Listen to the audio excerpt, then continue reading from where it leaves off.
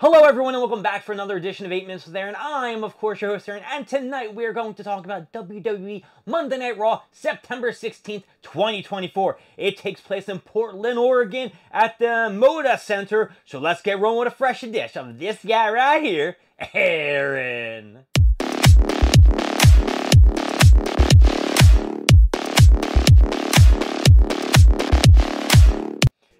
Monday Night Raw started off with a bang as CM Punk pulled up in his car and just decided to leave his door open because, hey, no one's gonna steal his car. He made his way out to the ring with people chanting, CM Punk! CM Punk! He came in and talked about Drew McIntyre at Hell in a Cell. We're gonna have a crazy match, which is going to be taking place at Bad Blood in a Hell in the Cell. And does he have any more Hell in a Cell matches left in him at his age? No! But he is going to do it nonetheless, and he is going to sacrifice his body and soul, baby, just to get that victory. And the only way Drew McIntyre is going to win is if he kills CM Punk. So this match is going to be great. I am looking forward to it. Bad Blood is going to, please cross these fingers, end with the match between CM Punk and Drew McIntyre because, hey, everybody wants to see it, and that's going to be the top match. After that, we had a backstage segment with Sheamus talking about, I am going to beat up Pete Dunne, or Butch, whatever you want to call him. He came out to the ring because they had a match. Sheamus versus Pete Dunne. Let's start Monday Night Raw off great. Sheamus was destroying Pete Dunne. Pete Dunne was doing the finger bending and the other body part bending and shit like that. Sheamus got like a 17 beat over the chest on Pete Dunne. It came down when Sheamus was thinking about hitting Pete Dunne with the shillelagh, and then the referee took it away. Pete Dunne slid out of the ring, did a botch move trying to hit Sheamus with a wooden plank. Came into the ring, did a little kick to Sheamus. 1, 2, 3. Pete Dunne pulled up the victory. I'm going to give this some bitch an oh, because it was actually a pretty damn good match, and Sheamus is fantastic. Pete Dunne is great, too. We had a little bit of a segment back in with Damian Priest and Rhea Ripley. They were just walking. Jey Uso was there. He's like, hey! They're like, hey! Yeet! And then, what's his name? What happened? Oh, wait a second. I'm rushing ahead, but who cares? Let's just talk about the segment with Jey Uso coming out and talking about how he is going to face next week for the Intercontinental Championship against Bron Breakker. Bron Breakker came out. You know, they had a little spiel back and forth. Jey Uso made a comment about him getting, failing professional football, less than, 3 or 4 months or some shit like that. Breakker tried to spear him, but Jey Uso countered with a spear of his own, and Braun rolled out of the ring, and that was the end of that segment. He'll show up later in the night. Then there was, what's it called? Oh, Braun Strowman's warming up because he's got a match against Big Bronson Reed. Miz came in. They're setting Miz up for some kind of program. I have no idea what the hell's going on. Basically said, oh, you said I couldn't beat Braun Breakker because he's a monster. Blah, blah, blah, blah, blah. Let's just get right into that match because while I'm fresh and remember it. Braun Strowman and Bronson Reed, I don't know why I keep saying Breakker because I was thinking about the prior match.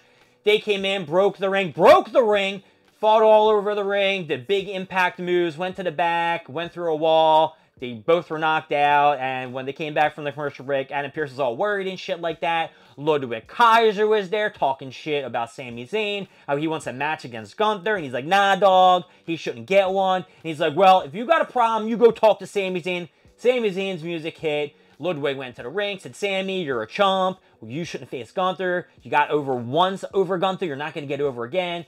Zayn's like, yo, come on, brah. I know you probably want a world title match, too. You're going to follow behind Gunther still?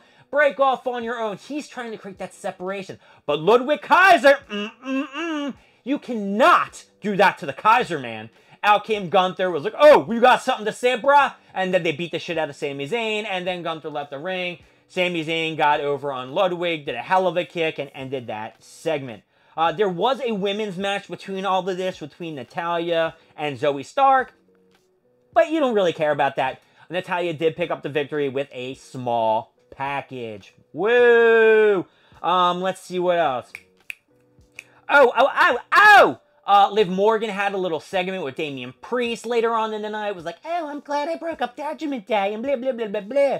And then Damian Priest is like, I'm going to beat the shit out of Dom and everybody else in Judgment Day. So you can run your mouth as much as you want. Whereas Finn Balor also did a little backstage segment with Rhea Ripley talking about how he influenced them to go with Liv because he was like, Rhea's a shit, whatever, she ain't cool, and so go hook up with Liv. He was that little devil on his shoulder and shit like that. And Liv's like, I'm going to beat the shit out of Liv, then I'm going to beat the shit out of everybody else in Judgment Day. So, I don't know what to tell you guys.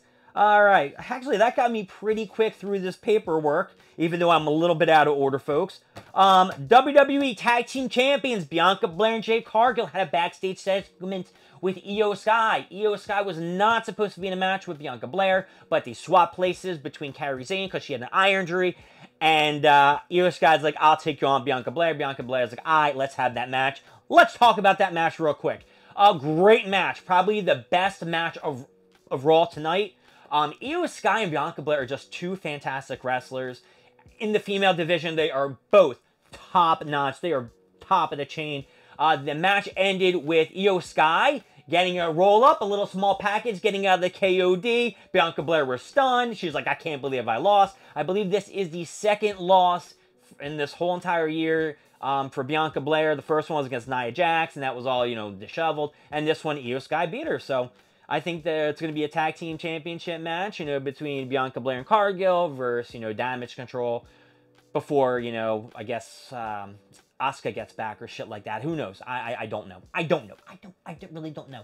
All right, where am I at? We talked about Sami Zayn. Oh, the New Day! The New Day had a tag team title match against Judgment Day. Prior to this, Xavier Woods like, listen, I do not want any help from you, Damian Priest. I don't want any help from you, Rhea Ripley. We will take care of it ourselves.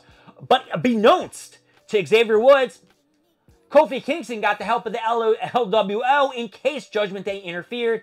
They were having an okay of a match. Kofi Kingston, like an idiot, jumped out of the ring to knock everybody down and was distracted for way too long. And the ref rolled out of the ring. Too much nonsense going on. What's his name? Xavier Woods got the elbow on JD, had him covered. He's like, yo, ref, what the hell's your deal? Then, got into the ring. Finn Balor got the stomp on him. And then after the match, because, of course, I forgot the ups and downs too on all the other matches. Who gives a shit? I don't have a lot of time.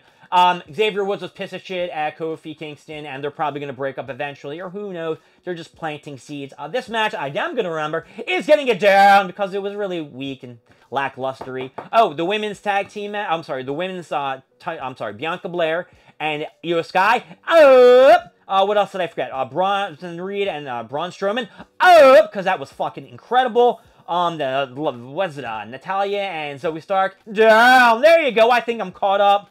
Where am I at? Let's just skip ahead real quick. We got the final match, which was Dirty Dom versus Damian Priest. Great match, back and forth. Of course, you had a lot of interference from Judgment Day. However, Damian Priest was able to pick the victory with the chokeslam, or this, I can't remember right off the top of my head. Some kind of, I know it's a chokeslam, all right?